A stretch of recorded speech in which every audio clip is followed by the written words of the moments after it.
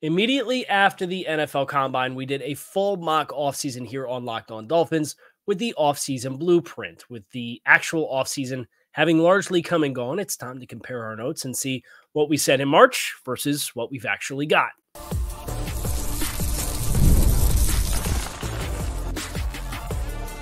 You are Locked On Dolphins, your daily Miami Dolphins podcast, part of the Locked On Podcast Network, your team every day.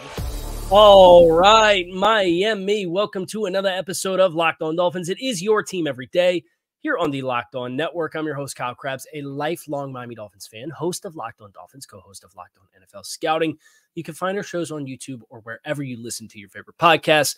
Tip of the cap to our everydayers because it is your team every day. We don't just say it, we live it here on the Locked On Network. Today's episode of Locked On Dolphins is brought to you by Gametime. Download the Gametime app, create an account, and use code LOCKEDONNFL for $20 off your first purchase on last-minute tickets with the lowest prices. Guaranteed. Defensive side of the ball today. We did the offensive side of the ball yesterday. There's also some big picture discussion points that I think are worth highlighting as it pertains to the mock draft that we had, kind of the ideology applying into the mock draft versus what the Dolphins actually did in the draft. But just to set the table kind of the same way we did yesterday, the Offseason Blueprint is one of my favorite projects every year.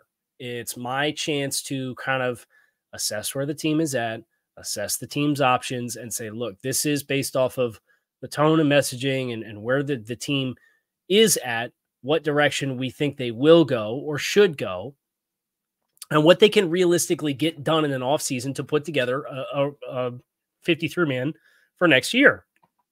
And we do cap management, we do roster cuts, we do free agency, we do a mock draft, we do post-June 1st. You get a 53-man forecast at the end of it, and then you also get like a 3-year snapshot of like, this is what the next 3 years of salary cap situation would look like based off of this 53-man roster to start the season. And a couple of things I want to highlight. I teased it at the end of yesterday's show, but I really want to highlight the blueprint from a salary cap perspective before we get into the personnel, because I don't want this point to get lost in everything. The blueprint had a projected salary cap space for the Dolphins of $16.35 million in cap space for the 2024 season with a 53-man roster as of like September 1st. Almost $16.5 million. That included a Tyreek Hill contract restructure, which has not been done yet. That included the Tua Tagovailoa contract extension that reduced his salary cap charge for this year. Neither of those two things have been done. The Dolphins, as things currently stand, are at about $16 million in cap space. And if you took where they stand right now and you take the guys that I have highlighted to do a 53-man roster cut, you're sitting at about $23.25 million in cap space. So like the actual offseason is going to end up having about $7 million in cap space, give or take, right? And we'll see. Maybe that changes because Tyreek Hill gets an extension or gets either an extension or they move some running around on this contract. Maybe that changes because they do get the contract extension to a Tagovailoa. They put the cash in the front of it, right? Like who knows what could still happen. But where we are at right now in time, say the Dolphins get to the preseason, they go through the preseason, they cut the 53, and there's no other contractual traction. And if there is, you would be inclined to think if both of the things happen, there could be a give and take where it's still going to be put in that ballpark. $7 million more in cap space and less levers have been pulled at this point in time. That's pretty good when we get into the personnel that we're going to be exploring. And we did the offensive side yesterday. I think they're better at wide receiver, running back, tight end than what I had forecasted. And just the budget didn't necessarily line up in reality versus what I had kind of budgeted for being competitive in the interior offensive line market. We did get Aaron Brewer right, though. Defensively, it's a little bit more, feels like short-term, some short contracts. Now, they did give out a couple of big contracts. We'll spotlight all of that and kind of what I would have done at those positions versus what they've actually done. But the other part of this shoe that we're talking about, potentially about $5 to $7 million more in cap space than what the blueprint had as things currently stand. They got like $40 million more in 2025 cap space as things currently stand. Some of that's because they didn't give out a bunch of long-term contracts that I would have been interested in giving out. They did go more short-term. So like you'll still have to find short-term replacements or more long-term players for those spots. But you're talking literally $40 million difference for projected cap. And take the website projections for salary cap with a grain of salt, because they aren't necessarily projecting the salary cap growth yet to be in the stratosphere of where you expect it's going to be. So you feel great. I look at the salary cap outlook and like, man, we came out twice as good for this year and next year than what I had with the blueprint. And I felt pretty good about the long-term outlook with the blueprint back in March. And they generally got a better team, better team outlook than what we had when we assembled. If you're watching on YouTube, I'll put the depth chart up now. The defensive side of the ball, offseason blueprint. This one was fun because I actually earmarked a number of guys that were just, hey, I don't know who it's going to be, but post-June 1st vet guys. We need guys in these spots. And it was defensive tackle, along with edge, along with safety. And I think you could sign Calais Campbell and mark him as, in reality, somebody capable of checking both of those boxes. And they signed Marcus May post-June 1st. Those are those 2 post-June 1st signings the Dolphins have right now. And they alleviate all 3 question marks for the 53. And they achieved it with 2 players as compared to 3 players. So I'm not a math guy, but if you open up an extra roster spot, especially with how competitive the rest of the Dolphins roster is, it's a nice win, and you got them for $2 million. It's pretty good. The players in the actual offseason blueprint that I would have retained, the notable players, I should say, included Elijah Campbell on a 1-year, $1.5 million contract. He got a 1-year, $1.5 million contract. I was prepared to bring back Deshaun Elliott at safety. Again, this was post-combine, pre-free agency opening. It's important context, because if you're watching on YouTube and you're not listening to what I'm saying and you're just reading the names on the screen, you're like, well, Kyle, these guys left. Yeah, we know. Deshaun Elliott, I was budgeting about $2.5 million per season for him.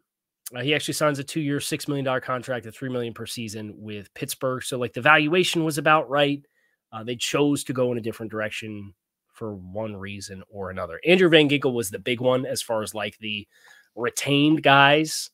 And we perceived at the point in time of, with the injuries to Phillips and Chubb, having a sturdy edge group is important. Andrew Van Ginkel's kind of been that guy. I came up short though. And I'll jump on the grenade with that one. My offer to Andrew Van Ginkel would have been an average of $8 million per season. So like 2 years, $16 million contract. He in reality signs for 2 years, $20 million in Minnesota. So that's like Damian Lewis yesterday on the offensive side of the ball was a player who we got outbid for versus what I would have budgeted for in the blueprint to say, hey, I think this is a winning offer. I don't know what Miami really did offer Andrew Van Ginkel. It sounded like they did offer him a contract, but the $8 million annual average that I had in place would not have beat Minnesota's offer. And in that case, you decide, do we continue to chase over, pursue, and overpay, or do we go to the next guy in line and just go outside the source? And that's what the Dolphins did in reality with them signing Shaq Barrett. We'll talk a little bit more about what they really did here in just a little bit. But I want to continue to work through some of the free agency class of guys that I had pegged, what the Dolphins actually have done in free agency. There was a Jerome Baker decision that I would have gone a different way with, all of that. We'll get into all that next year on this episode of Locked On Dolphins, so make sure that you stick with us. Listen, football season is going to be here before you know it, and if you are somebody who's a little bit more spontaneous, you love spur-of-the-moment events, make sure you get your tickets with Gametime. Gametime is an authorized ticket marketplace for Major League Baseball. They make getting tickets faster and easier. And prices on the Gametime app actually go down closer to first pitch with killer last-minute deals, all-in prices and views from your seat. Gametime takes the guesswork out of buying tickets for not just Major League Baseball, but all sports, concerts, comedy, theater, and more. You can save up to 60% off by buying last minute on Gametime. And with their all-in pricing, there's no surprises when you put the tickets into your cart. You know exactly what you're signing up for, no surprise fees. And with their panoramic views, their sight lines from your seat, so you know where you're going to be sitting what your experience is going to be like before you commit to buying tickets. Take the guesswork out of buying tickets with Gametime. Download the Gametime app. Create an account and use code LOCKEDONNFL for $20 off for your first purchase. Terms do apply. Again, create an account, redeem code LOCKEDONNFL, LOCKEDONNFL for $20 off. Download Gametime today for last-minute tickets with the lowest prices guaranteed. So the rest of the free agency crop that I had defensively back in March for the Blueprint, I had Fali Fatukasi, who signed a healthy deal with Houston for 1 year, is about $5 million. That's about double what I expected that budgeting was going to have to look like. Rock Ya-Sin, 1 year's $3 million to be kind of the next depth corner. We anticipated that you were going to have to move on from Xavier Howard. That was kind of already reported when we did the Blueprint, or maybe that already happened. I think that already happened. But it was like, hey, Jalen Ramsey, Cam Smith, Kader Kohu, we will be prepared to put it all together. Well, spoiler, what the Dolphins actually did is a much more attractive option. And it's kind of the latest reminder from an allocation of resources perspective where they're going to spend. They spent at corner. Big surprise. They didn't even spend on the defensive line where they do get Calais Campbell, but they get Calais Campbell for an unbelievable value, and then they do a smorgasbord of interior defensive linemen to kind of be pulled in and let all this competition take place. And it's going to be really fascinating to see who ultimately ends up winning some of those spots. I would have kept Jerome Baker, or at least I would have in March. I would not have imagined that Jordan Brooks, it would be a parallel move for the money, but relative to the scheme, if their determination was needing to get a player who's better in coverage, you nod your head, you say, okay, that's if that's the determination, then that's what we have to do. And it's a parallel move, then great, you make the move. And that's what they really did with Jerome Baker versus Jordan Brooks, where they take a little bit of dead money this year. Brooke gets a deal that was about in the stratosphere of where I thought you probably could have extended Jerome Baker in the last year of his deal and knocked down a salary cap hit. They go in a different direction altogether. Shaq Barrett, obviously not on the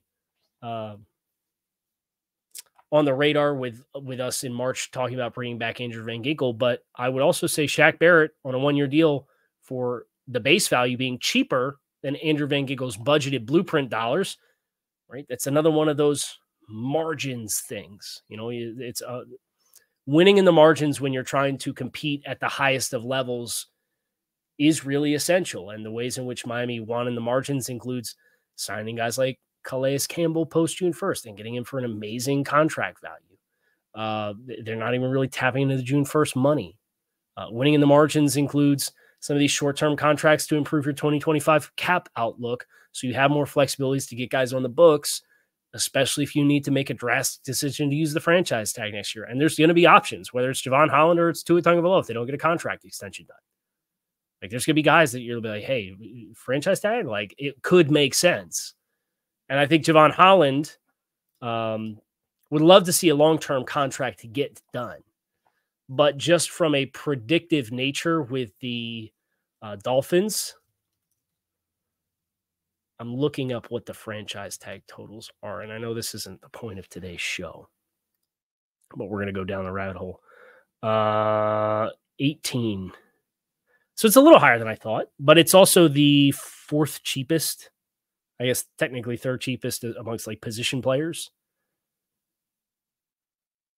1 year total for that amount could be interesting. Obviously, I'd still like to see the long-term contract get done first. The Rock Ya-Sin to Kendall Fuller is the greatest discrepancy that we have, and like shame on me for not thinking that the Dolphins weren't going to go out and get another corner, right? Like, I kind of assumed with the Blueprint that you were going to have. Let me get the defense up. Cam Smith just step into that role, and you're like, hey, Cam and Ramsey can play inside. You have Kader who can play inside. Rock Ya-Sin can play outside. Gives you some flexibility, but you're on a budget there. Well, their budget went towards linebacker between Jordan Brooks and corner again with what they got for Kendall Fuller in the 2-year, $15 million a year contract. That's the biggest discrepancy. But if you take, hey, we saved 33% of value by going Jordan Poyer over to Sean Elliott for his value versus Poyer's value for players that were in the same bucket as adequate level starters, both of them. We saved $2 million for Andrew Van Ginkel's competitive offer than what we were able to get from a base value for Shaq Barrett. And you put that together and you say, well, there's $3.5–4 million. If we can get Kendall Fuller for 2 years, 15, and put the void years on the back end of it, it takes care of itself. Like, let's do that. And that's where the margins can lead to an extra player who is a, spoiler alert, quality starter. And that's the big difference. Now, the forecast for the 53, at least on offense, it was like the numbers were relatively the same. We kept one less tight end than what we had on the original blueprint from back in March. Defensively, the way that they've assembled it is a little enlightening to be like, okay, we were operating under the assumptions of roster numbers based off the Fangio scheme, but now we see like where they invested, the numbers that they brought in, and it does tell a little bit of a different story for what you should expect the numbers to look like defensively for the Dolphins this year. And we're going to get into all of that next with the 53-man comparison for the defensive side of the ball here on Locked On Dolphins. So make sure that you stick with us.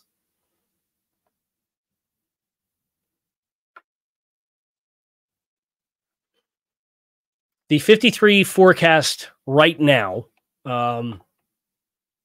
is challenging because there were a number of names I did not want to leave off. I think the most notable name from a salary cap perspective on the defensive side of the ball that did not make the cut was Duke Riley. You could save a few $1 million with that cut. And Duke is primarily a special teams type of player, right? That's where he's at his best.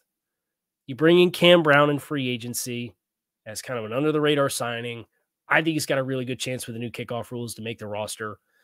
Anthony Walker with starting experience, who can also play teams, but I think has a higher ceiling than what Duke Riley does, despite being in the same bucket. Channing Tindall kind of on his last legs as far as the grace period that you're going to get. But I think him on a rookie contract versus Duke Riley and being the fifth linebacker, it was enough for me to say, hey, I think that's a hard cut and hard decision that I can choose to make. I really only have the Dolphins starting the season with 4 edge guys. One of them is Phillips, and there's 2 rookies on that list. It's Phillips, Chubb, who I think will start on one of the inactive lists. So there's one more name on here than there should be to get to 53. But I think that's because Bradley Chubb will go on either IR or PUP and have a spot that's opened up. So it'd be Phillips, Barrett, Chop Robinson, Mohamed Kamara. That might feel a little lean, but remember, Calais Campbell, who's on the interior defensive line group, can also play on the edge. So I think early in the season, you could see more of Campbell on the edge, and it's Phillips, Campbell, Barrett, Chop, Kamara. You can go to war with that group. You really can. And that's a couple of cornerstones. I graded Calais Campbell out for what we're presuming this defensive scheme looks like, and he grades as a quality starter, even at age 38 or whatever it is. He is a dude, man. And that's really cool to put up on the team board and say, okay, this is where Christian Wilkins was last year. Is Calais Campbell a step down? Yeah. Is he not a long-term answer? Yeah. But he's $25 million less per season, and it's a marginal downgrade. That's, again, winning in the margins. That's a huge boom for Miami.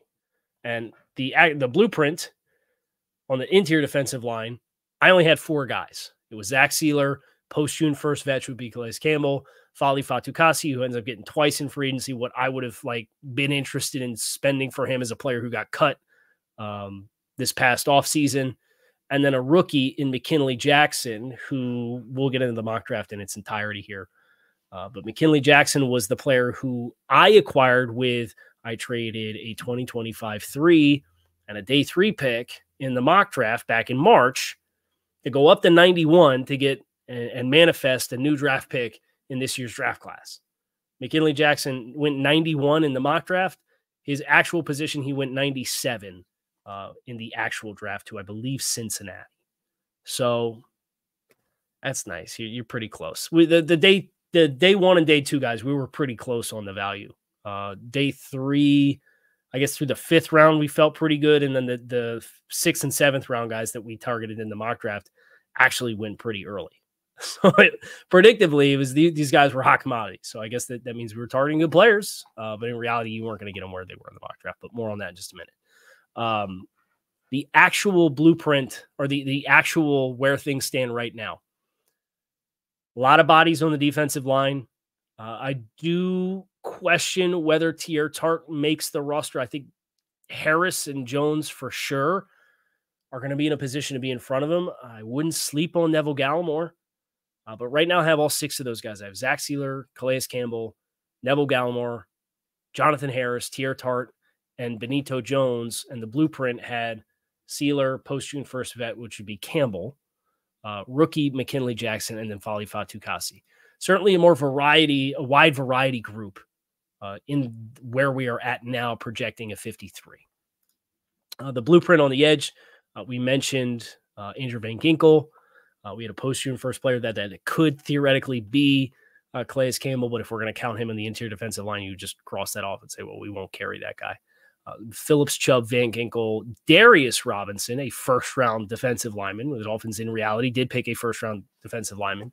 Marquise Haynes on the edge, who, if they were to go to the well, if they in reality were like, well, Chubb is going to start on a list, and we want Calais only inside, and we have Phillips, Barrett, and the 2 rookies, and we want a 5th guy. I think Carl Lawson makes some sense. I believe they were in contract with him at some point this offseason, but like Marquise Haynes is still out there. And I think would be a probably at this point, a minimum salary guy for you that as your 5th edge guy, I'd have some interest in. So he's still floating around out there, but I think they're pretty well positioned, especially with Campbell in the mix. Linebackers, where things really start to get different with David Long, Jordan Brooks, Anthony Walker, Cam Brown, and Channing Tindall, the 5 linebackers that I have right now versus the blueprint had a status quo group from last year: David Long, Jerome Baker, Duke Riley, and Channing Tindall. I don't think there's any question the group that they have now has the potential to be better. With Walker and Brown, do you keep Tindall based on the upside, his individual player development? You would assume he's going to be better than he was last year, but you're not going to know for sure. Brooks grades as a same bucket as Jerome Baker type of player, but a very different skill set. So I think there's this is an improved room versus what we had with the blueprint. I think you could probably say the interior defensive line is a better group too. Phillips, Chubb, Van Ginkel, Darius Robinson, and if you were to include like Calais Campbell as an edge guy for that group, maybe you could say the edge group was better for the blueprint, but I would say definitely interior defensive line and linebacker. The reality of where we are at now and the players we're making decisions on is going to be a more robust group for you. And then the secondary is pretty self-explanatory. They got Kendall Fuller. Our answer to Xavier Howard leaving in the blueprint was a 1-year contract for Rock Ya-Sin versus a 2-year, $15 million contract for Kendall Fuller. He's a better player. Also graded as a quality starter like Xavier Howard did. So again, another same bucket type of player, a little bit more versatility. So that's a job well done by the Dolphins. And then safety, it does get a little interesting. Marcus May being your 3rd safety is a massive upgrade, I think, over Brandon Jones. Saran Neal as your special teams player and your 4th safety is a upgrade over Elijah Campbell, although I could foresee Elijah Campbell like making the roster too. So for me, it was between Elijah Campbell and Ethan Bonner for kind of the last defensive back spot. I have 10 DBs on the roster: Ramsey, Cam Smith, Kendall Fuller, Kader Kohu, Nick Needham, Javon Holland, Jordan Poyer, Marcus May, Saran Neal, Elijah Campbell. There's a lot of experience in that group. And a couple of guys in Needham, Campbell, and Neal that I think are primary special teams type guys. And that's our primary special teams type guys in the blueprint from back in March was Justin Bethel coming back, Jerrion Jones, a rookie, Elijah Campbell. It's a better group. They did laps around me. And again, that part of that is I don't want to be too overly ambitious when I do a project like that and put unfair expectations on all of you for what the season's going to outlook, or the season off-season outlook's going to look like. But that, like, at least you could take that and say, like, hey, this is an objective look at what can get accomplished. And in reality, like, you can hope and aspire for it to be better than that. The final piece that we're going to go over is the mock draft in its totality. Some parallels. We had a defensive lineman going with their first-round pick. We had an offensive lineman going with their second-round pick. We had them trading a 2025 third-round pick to get an extra mid-round pick. We had them drafting a running back. Like, all of those things actually happened. It was just different answers. And again, that was kind of what I led with yesterday, was this. The grading of the blueprint is not how many things did you get exactly right. It's like, what feel did you have with the broad brush for how they were going to go after things? That's where it feels good that, like, I traded down from 21 to 27 in a hypothetical trade because I was offered one in the mock draft simulation. Miami's offer, or potential offer, I don't know that they got a call from Detroit, but Detroit moved up from 29 from Terry and Arnold, and they went up to 24 and gave up like 73. Would that have been too far for Miami? You're probably surrendering Chop Robinson. It seemed like they really coveted him as a player. So if you stay put there, okay. But that's what made the willingness to move to 2025-3, which we did in the mock draft, and they did in reality, although to pick different players, that helps you with this reset process that you're currently kind of in the works on, and you've seen them do it. In reality, and in the blueprint, you lose a little bit of top talent. Or you lose some significant top talent with Christian Wilkins and Robert Hunt leaving and Connor Williams leaving. Those hurt. I think you have answers for 2 of the 3, though, in reality. And I didn't necessarily achieve that to the degree that the Dolphins did when I did the blueprint, in part because you're expecting some of those pathways to getting players that are competent replacements are going to be, there's going to be a lot of resistance to it. The cost is going to be there. Like Damian Lewis was my answer at guard. And he got 33% more on the open market than what I forecasted. And I thought I was being generous with a $10 million a year offer. So again, it's getting the broad brush stuff right. So for Miami, the mock draft, as we finish, it was Darius Robinson, defensive lineman, Missouri, after a trade down. They stayed put, but they drafted a guy who can play on the edge. And if you would have told me, hey, you guys are going to get Calais Campbell, I probably wouldn't have drafted Darius Robinson.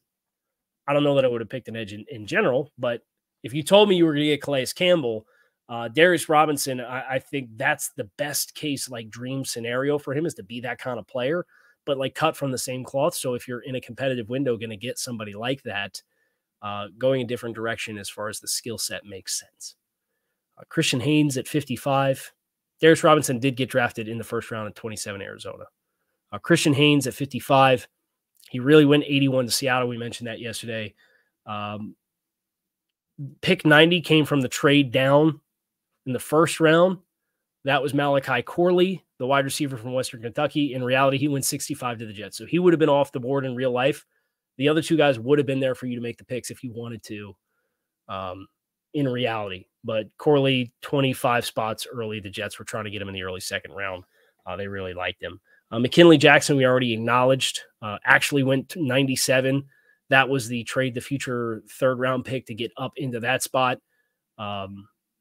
Was six picks away from where he actually got drafted. So again, the top 100 guys, 27th mocked, went 27, 55 mocked, went 81st, 90th mocked, went 65, 91st mocked, went 97. 3 of those 4 guys you could have had in those spots if you were in those spots. They didn't get in all those spots specifically, but and then Isaac Arendo, the running back from Louisville, at 157. In reality, he went 129. And then the last 3 guys, Jerrion Jones, Torrey Taylor, and Tip Ryman, were all 3rd or 4th round picks. So that's what you kind of lose it with the simulators when you just plug it in and you're like, okay, we're going to go with guys on the board here. And those guys were a little bit hotter commodities. Jerry Jones, 96. Torrey Taylor went 122, and Tip Ryman went 82 versus the 6th and 7th round where we had them. So the parallels are there. They draft a running back. They trade for a running back. They draft an offensive lineman. They draft a defensive lineman. They get a wide receiver. Like the right kinds of buttons were pushed. I'll take that. That is the offseason blueprint recap. In total, on offense and defense, I would say you're better at running back, wide receiver, tight end. I guess I should go here. Defensive line, linebacker, and secondary in totality than what you were in the blueprint. I, like a fool, invested too much of our free agent dollars on the offensive line. So, but a lot of fun parallels, a fun thing to look back on and kind of see how the Dolphins did it versus what we thought, hey, here's what you could do. And we'll do some more reflective looking at next week what the Dolphins have done and what the implications are of it. And that's what you have to look forward to next week. For us here on Locked On Dolphins, it is your team every day. I appreciate you guys checking the show. Fins up. Make it a great rest of your day. Enjoy your weekend. I'll be back to talk to you all again soon.